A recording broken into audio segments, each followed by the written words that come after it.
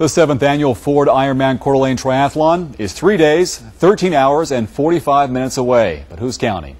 More than 2,000 men and women from all walks of life will embark on a life-changing journey that began months, even years earlier. For a Spokane firefighter, his journey will help change lives for years to come. This is where you'll find Division Chief Art Ironman Nichols during the day.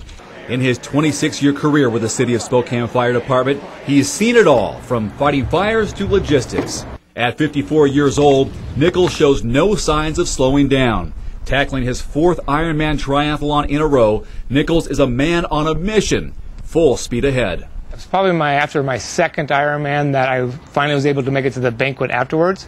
And that's when I learned about the Janus Charity Challenge. Before, I really didn't know what it was about. And once I saw that, I said, I can do that. The Janus Charity Challenge is a fundraising program helping Ironman participants raise money for nonprofits.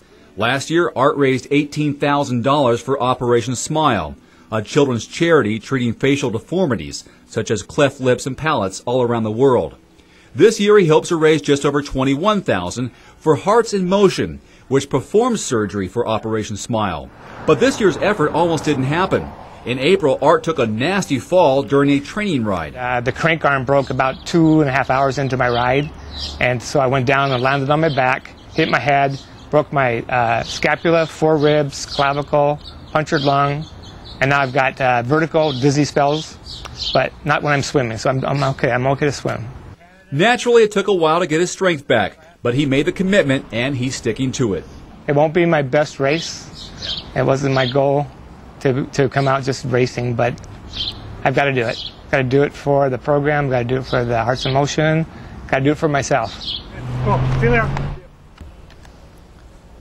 He's going to do great. Art hopes to travel to Guatemala next year to see firsthand how the money is being used. And coming up tonight at 6, you'll see one little boy who's benefiting from programs just like that one. And KXLY4 is your home for all the official Ford Ironman Coeur race day coverage this Sunday, June 21st, and is your exclusive home for the official Ford Ironman Coeur with live updates throughout the day, beginning with the race start at 7 a.m. And then be sure to watch the hour-long special on Saturday, July 4th at 7 p.m.